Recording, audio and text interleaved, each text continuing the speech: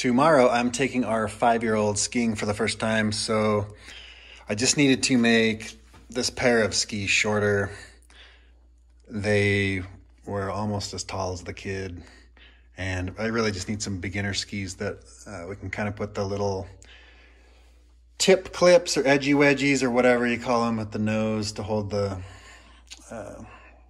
top of the skis together to make that pizza shape.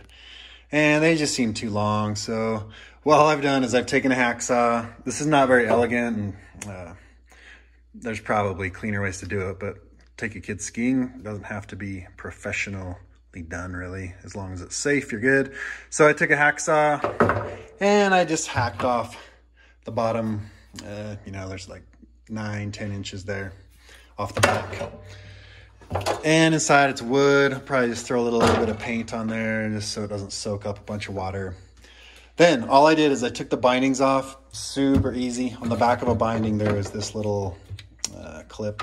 If you pull up on it, you can slide the rear binding around, and either at the front of the position or the back, you can pop it right off. And what you are left with is these mounting plates. Kind of sit like those were on there a second ago, and these screws were holding them in, 4 of them. So I have taken those off just by using a ratcheting screwdriver, impact driver. Super easy to get off. There's only like 5 turns on these screws because they're so short. So they came right out. There wasn't any glue or anything. You can glue these in, but if a kid wrecks really hard, it's not a horrible thing if these screws rip out of the ski. It's just added safety. So I'm not going to be gluing these back. And all I've done is I've just kind of eyeballed the center where I'm going to reposition these. And there's a lot of adjustability on bindings anyway, so getting this absolutely perfect for a kid ski. This is not a high performance thing, right? So just kind of eyeball, get them in the center where you think they should be, and then mark where the rear holes on the rear mounting plates are. And then what I did is I took a tape measure and I said the old rear hole, put the tape measure here on the old rear hole, and the new rear hole that I want is 4.75 inches further forward. And then all I really have to do is draw a new hole, basically tape the tape measure for every hole and move every hole 4.75 inches forward.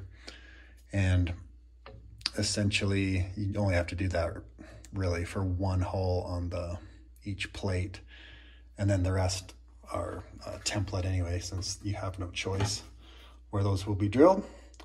So I just move each hole 4.75 inches further forward. Then I take a small drill bit that is smaller than the inner diameter. If you were to hold the drill bit up next to the screws and imagine that there were no threads on those screws, you want the screwdriver to be about the size of that middle shank of the screw, maybe a little bit smaller even. Then I just drilled into the ski about 1/4 inch, which is approximately the depth of the threaded part of these. And now I'm just gonna screw them on and call it good. You can put a little bit of hot glue or some epoxy or P-Tex or whatever you want in the old holes, but I'm not even going to do that. These skis only need to last maybe 1 season. And once the 5-year-old knows how to ski next year, probably upgrade to something else. So super easy. Don't be afraid to tackle it. It's not rocket science, and you can take it to a shop and pay 20 bucks or so if you want, but I just thought I'd do this myself.